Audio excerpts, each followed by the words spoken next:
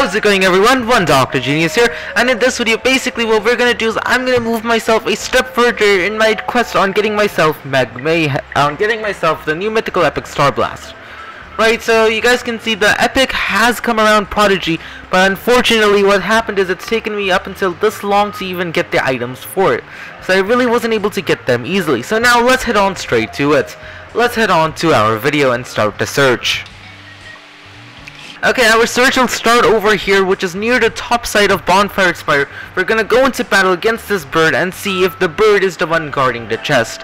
And let's see, visit battle has started, and it seems like the bird was not. Well, we've defeated the bird, we got one magical egg, and now we can move on forth. And now there's only one more.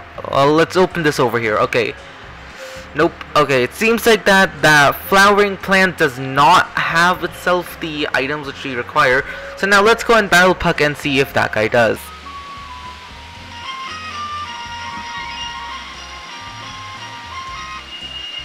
Okay, so Mr. Puck has been defeated, and as you guys can see, it seems like we got no new items. And now let's head up over to the side and see if there's any switches which we can flick in order to get access to areas quicker.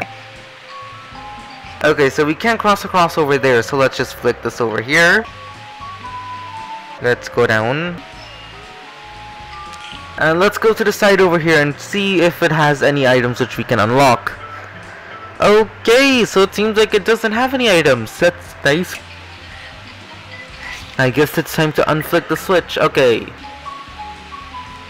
Okay, so let's check over here. There's not. Okay, guys, so after a little bit of switch flicking later, as you guys can see, we've now arrived at this area, which is just a little bit lower in Bonfire Spire. As you can see, we've only gone one floor lower, and as you guys can see, we opened the plants over here, from which we really didn't get anything meaningful. So now what I think I'm gonna do is I'm gonna cross over to the side if the next button loads. Okay, it has. So I think I'm just gonna cross up over here. As you guys can see, there's the lever over there. As you guys can see, there's a lever over there. It's on green, so let's try crossing across from over here. And perhaps, maybe there's just something across on the other side.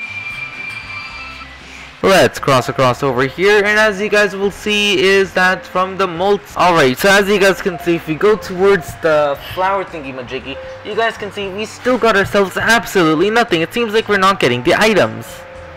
And I am quite sure I did go on the search for whatever this guy is called. Star Blast. As you guys can see, I have started the search, and somehow I also have one molten metal. I do not remember collecting that.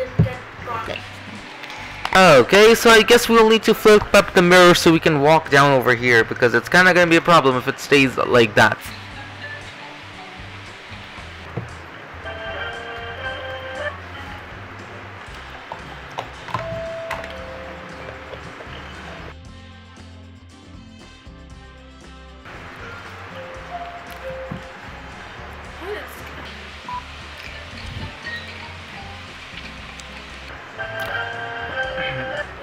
Okay guys, so another fun fact is that you can actually get yourself the molten lava from this crate over here next to this lever.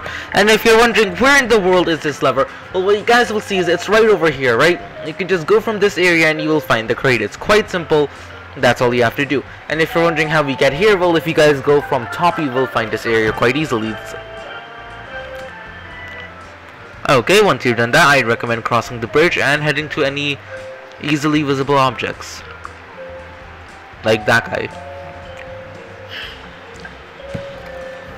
And upon opening, it seems like we also get ourselves another batch of molten metal, and the only thing that you need to do is get it once again. And when you look at that, there seems to be another crate. Is this the one with the last molten metal which we need?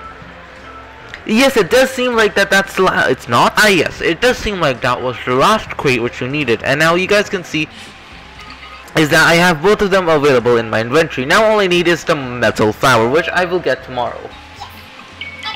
But as you guys can see, I've completed the task now, and we've gotten everything down. So now all I need to do is I need to battle this epic once, right? I haven't battled it yet, so I'm quite excited to try doing that. Let's do that quickly.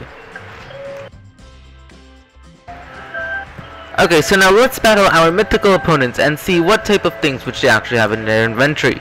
Right, as you guys can see over here, we have 2 out of 3 of it equipped. Now let's go and fight in a battle.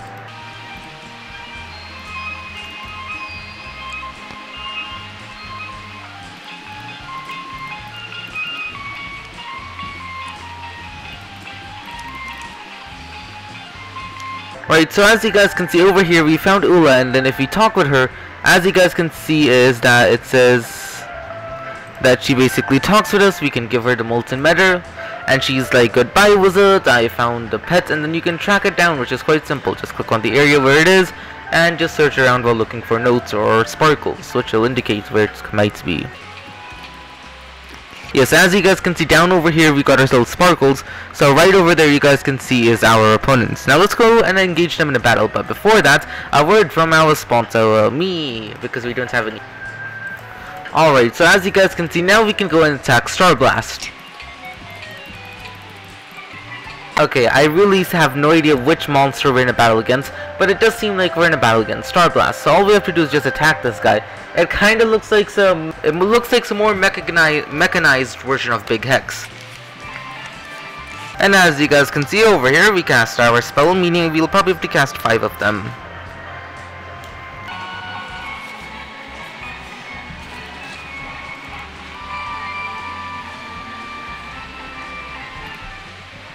Oh, okay, it seems like that the mythical epic even keeps the amount of taming which you've done previously with it. That is gonna be quite nice. That means I can basically reload this thing like 10 times and still be able to keep the same amount of taming, which would be nice. And it seems like the amount of battle turns which you have less reset, so if you just reload in the middle of the battle, I guess this will happen. Okay. Trick which you guys probably didn't know.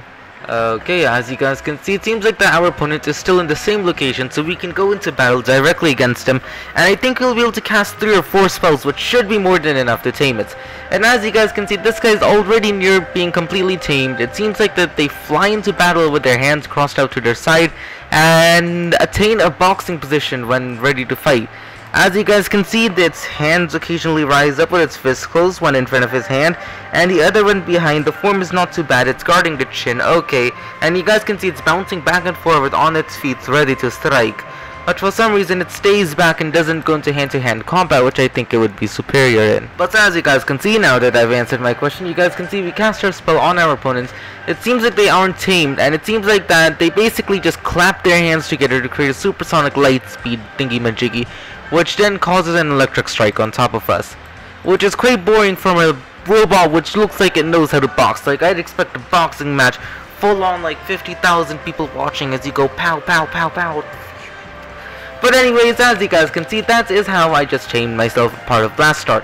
Now the only thing which I need to do is find those 6 flowers and basically record the next 2 battles. But yeah guys, that's gonna be all for this video. I hope you enjoyed it, and if you did, please do hit the subscribe button, turn that notification bell, and give this video a humongous thumbs up if you guys haven't already. I'd really appreciate that. Thank you to everyone for doing that. I'll be catching you all next time.